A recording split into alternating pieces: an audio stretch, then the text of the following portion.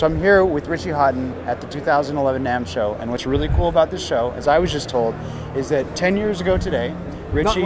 10 years ago in January, so around now. Around this time.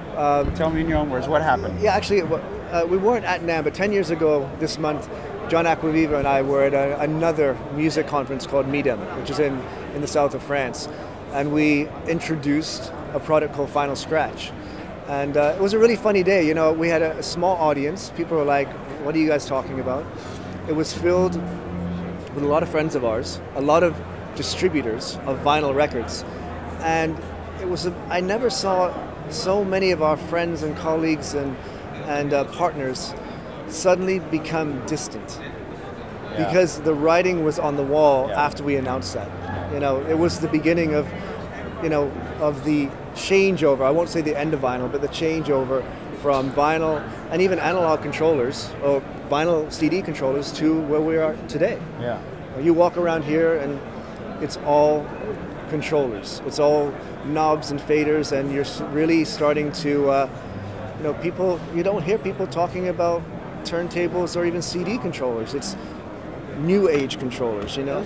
You've been consistently on the cutting edge of digital DJing for the past 10 years, first with DBS, then with building your own controllers, then with trying to implement successfully a marriage of visuals and music and your control actions at one of the Mutech shows. Mm-hmm. What are you working on now? What's the next step for you? You know, I can't answer that. Like, I'm here because I have a couple of months off.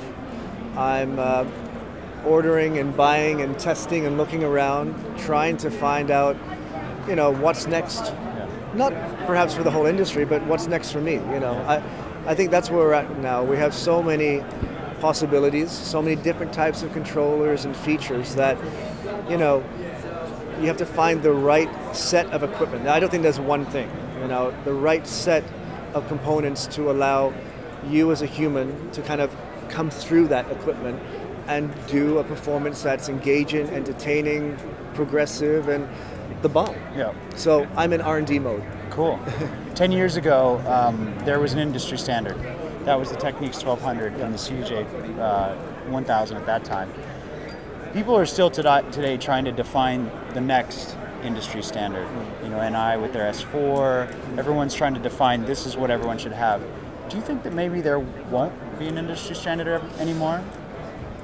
I hope so, you know, because I see some of the manufacturers everyone's doing their proprietary software and data links, and that's cool, but like, you know, it's like beta and VHS. I think that is going the wrong way. Big companies who are trying to lock it down will fail because we are in the century of customization, of personalization, and you're seeing that, you know, in hardware and performance now. You know, it's what you guys are doing, offering, you know, also small units and buttons and like some, you know, we could sit here and someone's gonna say, no, the iPad's the way, and someone's gonna say, no, you know, I love this button.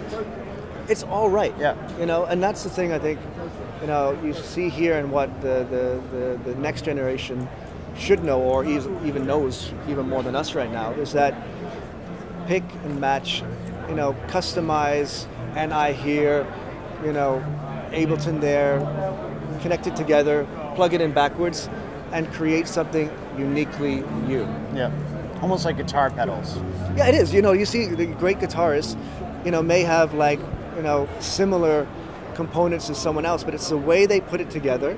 You know, this one goes first, and then someone else, no, that goes third. Yeah. And out of that kind of weird mix of things comes something magical. Exactly. So I actually think it's an amazing moment for, you know, performance, because there's so many options and cool boxes that you're seeing or starting to see a real creativity and kind of the human spirit come back through into electronic music. Yeah, into the digital domain. Yeah. We effectively digitize things. Mm-hmm. We haven't quite found our soul yet. No, well, you know, I think there's people who are just looking at the equipment about what it does, but it's not about what the equipment does, it's about what you can do through that equipment. That's where the soul is. It's a medium. Well, Richie, Thank you for your continued innovation, for your great music over all the years. I know I am very excited, and our readers are probably very excited to see what you come up with next. Yeah, and I'm looking forward to getting your little button device. That's right. You just ordered a MIDI fighter. Thank you. Cool. Thank you very much.